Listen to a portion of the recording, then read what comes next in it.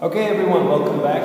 Let's talk about 1D. This is on page 12 in your book Maturita Solutions Intermediate. This time we are going to talk about used to. Used to is used when we talk about something that was happening in the past. Some kind of habits or routines that were happening in the past. Habits, routines of the past. Alright? If we translate it, it means zvyky a rutiny z minulosti. That means they are not happening right now. It is very close to past tenses that we have just discussed. And the tense that is the closest to this would be was doing something, so past continuous. Let me give you an example. I used to, I don't know, as a child climb trees. I used to climb trees. When I was a child, I really loved climbing trees. I don't do it anymore. Maybe I'm just too heavy, I don't know. But look, I used to climb trees.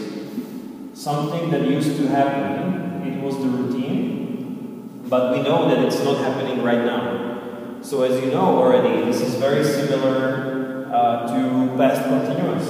I was climbing trees as a child, right? So it is very similar, I would say, almost the same. The idea here is that those are habits or routines of the past that are not happening right now.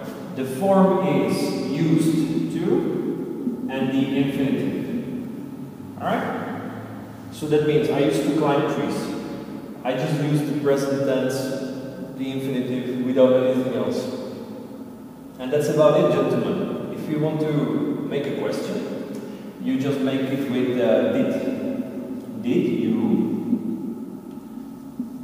used to climb trees? And then you would say, yes I did, no I didn't. Okay? So, if I wanted to ask a question here, it would be, were you climbing trees as a child? Right? But look, if it's just your hobby, if it was your hobby or habit or routine, it is much better to ask like this. Did you used to climb trees? Did you used to play the violin? Did you used to play the guitar? And so on. In the negative, you can just say, I didn't used to. Alright? And you say what? Don't forget that just like in the past simple, the past will go to the auxiliary verb. There is no D over here. I must say D over here when it's in the positive sense. But in the questions and in negative, I cannot use D at the end here. Because simply the past goes here to did, and then again here it goes here to did. I cannot say it twice. The short answer would be yes I did,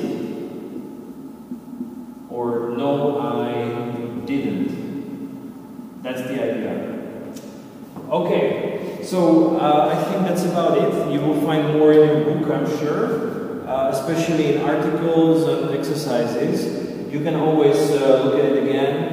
If you have any question, feel free to ask me in Google Classroom and I will help you out. I'm looking forward to seeing your exercises.